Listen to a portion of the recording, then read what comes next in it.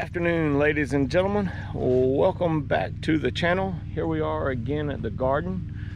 I've got my rolling cultivators on. Fertilizer hopper is on, has fertilizer in it. I don't have a lot in it because I'm trying to see how much it's going to put out as we go along. Then I know it'd be easier for me to adjust the gate. So the garden looks pretty good. Yesterday I got out here and did the adjustment on the rolling cultivators, and it looks pretty good.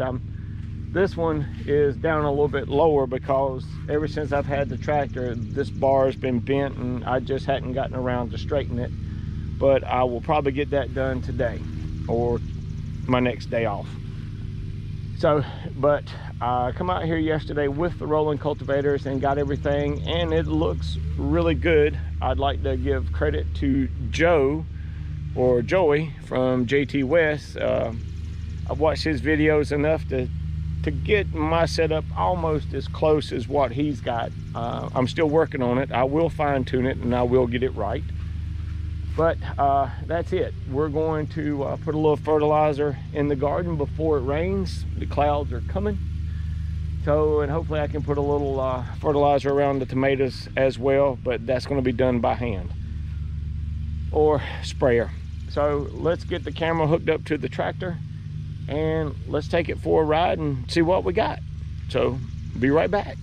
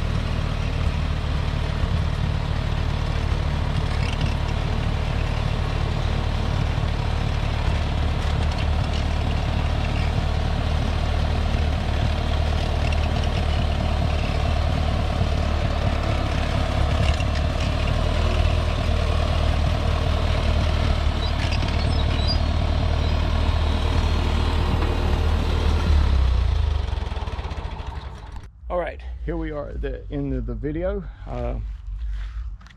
Yeah, it looks really good. I'm happy with it. The rows are a little tight, and I'm still trying to get used to the rolling cultivators. And I got to come back and stand some of my corn up. But the fertilizer hopper worked really good. I'm happy with that. And like I said, everything is a work in progress and a learning process, because I am still learning. But we will walk through here and let you see. And like I said, the rows are a little tight, but that's okay. So what little bit was left in the hopper, I put by hand around the bottom of the tomatoes, and hopefully it will rain on it. So we're going to end the video here. I'd like to thank everyone for tuning in.